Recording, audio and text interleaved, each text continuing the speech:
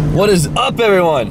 How you doing? So, new day, new fun stuff going on. I'm really excited. We got the exhaust fully finished up on the E36. If you didn't see those videos, go check them out. It's the last two. And now we're gonna bring the E36 back to the shop, take it all back apart, paint it up, put it all back together, and we're gonna have one gangster ass E36. And I couldn't be more excited for it. And on top of that, we got some pretty cool pieces for Nissan today that I'm really, really stoked on, and I can't wait for you guys to see them. So for you guys who haven't somehow seen the exhaust already, go watch the last two videos. Here's a sneak peek of it. So you guys know, this came out so freaking beautiful. I'm so happy about it. So I'm gonna take it off the car right now. I don't even want to risk damaging it, putting it on the trailer, because the car is still kind of low, and I anticipate raising this car up, giving it more meaty fitment, because I want this car to grip. I want this thing to be a streeter.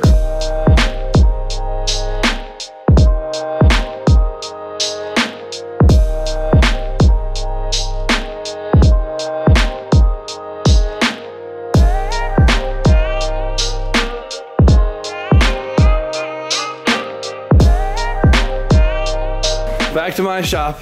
Well, Justin, you did an amazing job. Well, thank you. It's up to me now to make the car look the rest of it look as good as that downpipe. It will. It's gonna be a ripper. It's gonna be a ripper. Yeah, I can't wait. Me neither. Sun's in my eyes. They look beautiful. Majestic. One dude, no steering shaft. What can go wrong?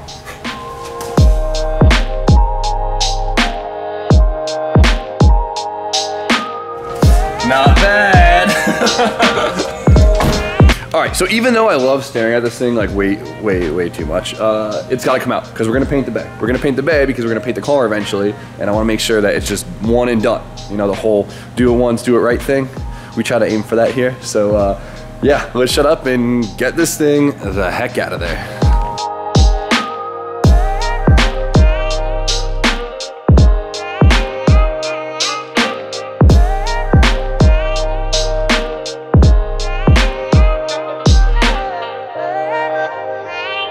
All right, this thing's just a boring old shell once again, got the engine yanked out. So now there isn't much I need to do on the drivetrain. This was freshly rebuilt or freshly regasketed and everything, so that's good to go. I'm probably gonna paint this something else and just reroute a few things that I'm not happy with. And then for the engine bay, it's pretty simple to begin with, so I don't feel the need to do any like crazy bay shave. We'll probably get rid of a few brackets. I'm gonna do an ABS delete, and then we're just gonna scuff and spray it.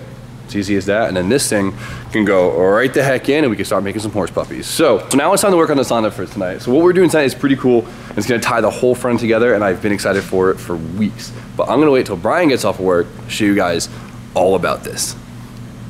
What's up, B-Hall? What's going on, Jimmy Oaks? How you doing, man? Did you already do the video intro, or is this it? No, I filmed this whole thing right there. Oh. All right, guys. So since B-Hall's here, we can finally explain what's going on. So as you guys could see, there's a big ass hole in my strut tower. Hell yeah, it looks like that thing got plowed. Alrighty then. So as you guys know, since we fully S13 converted the front ends, we have to convert the strut towers to accept an S13 coilover. Now, a lot of guys had the idea of taking a Civic top hat and putting on a S13 coil, which you could do that, but there's a couple things wrong with it. One, you have no camber adjustment, which kind of sucks, and two, it's in the completely wrong position, more importantly. So what we have to do is basically cut the whole entire thing out and replace it with a piece that has a strut top that not only accepts an S13 coilover, but accepts it in the correct position, which is somewhere around here. Yeah, so the other day, Jimmy and I cut this hole real quick, and then we measured a million. Threw the stock suspension up in there, and we measured the angle of the strut to get our caster in the location that we're gonna want it. And we came up with a solution that I think worked out really, really well. Should we show them? Show them. All right. Check it out, our new strut tower top. So a buddy of mine has a plasma CNC, and he cut out a couple of plates, and I brought him to work earlier today. I put some primer on the back side of this one and on the front of that one, and I resistance spot welded them together. So this thing is crazy strong. We could probably take this thing off of some serious jumps. Okay, yeah, that's not gonna happen. Some but drag yeah. race, some wheelies. Yeah, let's try it. Well, this thing's just badass looking. So this is the position that we need our coilover in after measuring a gazillion and a half times. So instead of making it accepting the 3-bolt top that most S13 coils have, we basically cut out the middleman there and have it so our coilover camber plate actually bolts directly to the tower. Right, exactly. Having full camber adjustment in the strut tower itself is like way better, right? Basically what we have to do today is cut out a hole big enough to accept this plate, weld it in, reinforce it, and we can bolt up our S13 coilover and have a full S13 suspension in the front of a Honda Civic. Oh my God, I can't wait. That's like, you know what is crazy about that though, is once this is done, I'm going to be so gassed up to chop the rear. Because once the rear strut tower's done, like, that means we can put this thing on the ground. Which is a crazy thought. I mean, we're not gonna drive around, but I just wanna see it on the ground. Right? Oh. All right, well, let's get to work, all right? Yeah, let's do it. It's a pretty solid hammer and dolly setup you got there, kid. All right, so the strut tower is anything but flat. It's the weirdest shape ever. And so our goal was to cut it to give us a nice plane as best as we could, and now Brian's making up for the difference.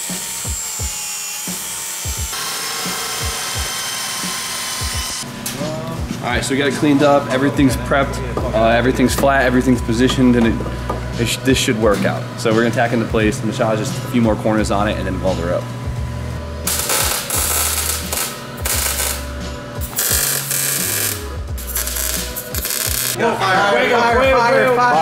Fire, right there. Nice. Fire. Good job. Yeah, Paper towels will get you every single time. Paper towels will get you every time. The worst. Rookie mistake.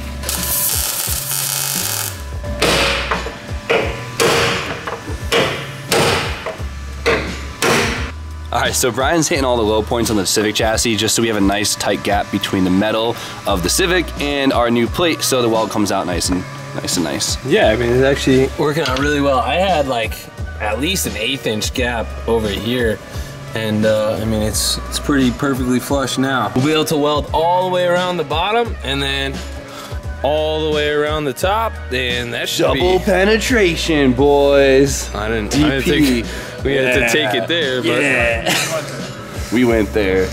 No, that was you, man. You were the guy who went there. You got this one? Yeah, I got it. All right.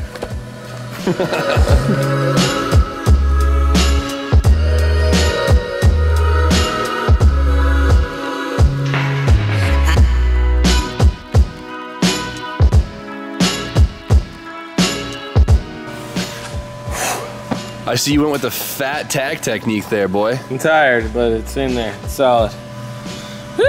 Oh, she's melted. You still gotta weld the bottom. Oh yeah, that's the fun one. Dude, this thing is sick. It integrated so well, like the arches and everything. This really flows well with the factory body lines and tower. Yeah, I mean, if we seam sealed this, people would be like, wow, what a weird looking camera plate. You know? Yeah, right? But I mean, this almost looks more normal than this thing. You know what I mean? God damn it, Civic. No, I love that. That's so cool. And the top bracing piece was a really nice touch too. You gonna make me weld the bottom? You should. All right. All right, you ready to bolt this coil up or what? I think we're both dying to see it. Yep, all cleaned up and ready to go. Get out of here. All right, so we still have to extend the lower control arm on this thing like literally almost 3 inches. Is this gonna have positive camber? So it's gonna look ridiculous because it's gonna have it's probably gonna have positive camber. We could say we bolted up an S13 suspension fully tonight. Do you have bolts? I got bolts. Here. Where? In my pocket. Oh, she fits like a glove. Yeah, we're definitely got positive camber right now. So we maxed out the camber plate. We still got positive camber. All right, it's bolted up. We officially have a full S13 bolt up on the driver's side. Not only are we gonna have a really wide front track width, we're also gonna be a longer wheelbase than S13s. So this thing should feel pretty planted and swing pretty nice. Yeah, I honestly can't wait. You think that this is a short car, but I think in like relative It's longer than an terms, S14, which is crazy. So like this thing might potentially be a great drift car, which is kind of badass to think about. I guess we're gonna have to find out. I mean, I'm sure we're gonna come into other problems and we're gonna have to find other solutions for those problems. But until then, we're gonna keep dreaming. All right, so I took out the front lower control arm right here. We just have a stock S13 lower. And Jesus. I got the extension plates by Villains right here, and we have a 40 mil and we have a 25 mil. We're actually gonna have to weld these together and make it a total of 65 millimeters long. And that should give us a perfect amount of room to clear the factory frame rails with a 16-inch wheel for the Honda Civic. So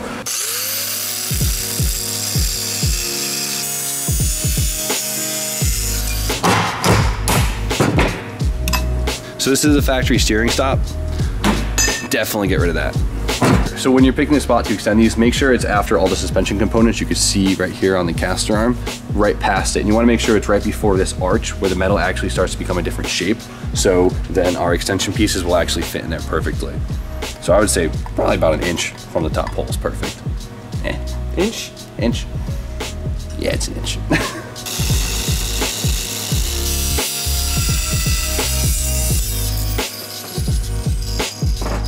So we got factory 240, and then we got Civic converted to 240. That looks ridiculous. But a little bit of bracing and we should be good to go.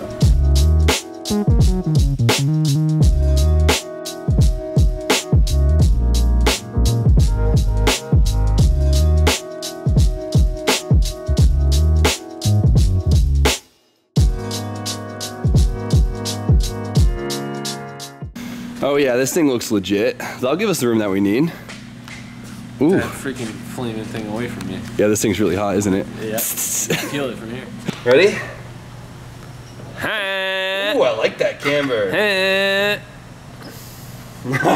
So when I'm in the top hats, I was accounting for it to have 7 degrees of camber at full camber plate, just like an S13 when you extend it 40 mils. So this is gonna have a drift fitment. I think it's gonna be pretty dope. Let's get a wheel face. We could use a wheel face as a template. So obviously, we don't have much room between the wheel and the fender, but we do have some room. And I have a fender roller, and we could roll the shit out of these fenders. Yeah. But in terms of wheel hitting the frame rail, even though we just have the face, we can get a pretty good idea about how much more room we now have. This is probably max angle this car will ever see. And as you could see, we have plenty of room now to clear the frame rail. We might have to massage it a little bit right here, but before we were actually whacking the entire rail. So I think we're in luck here. Oh, that's so badass.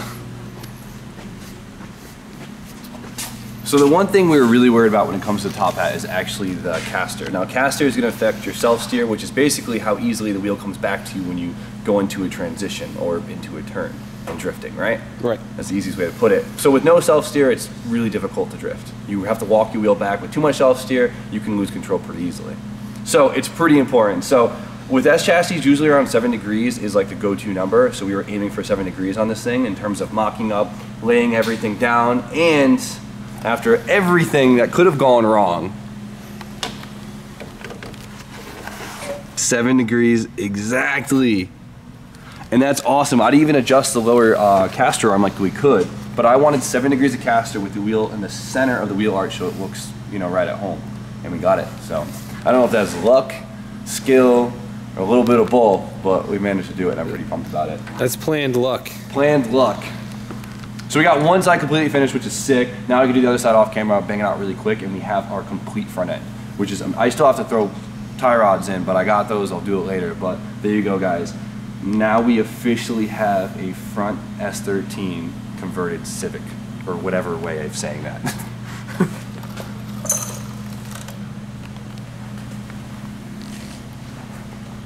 Disregard this shitty fitment too. We made these for BC top hats. These are like CX Racing mocked up. These are like CX Racing coilovers that we're just using for mock up.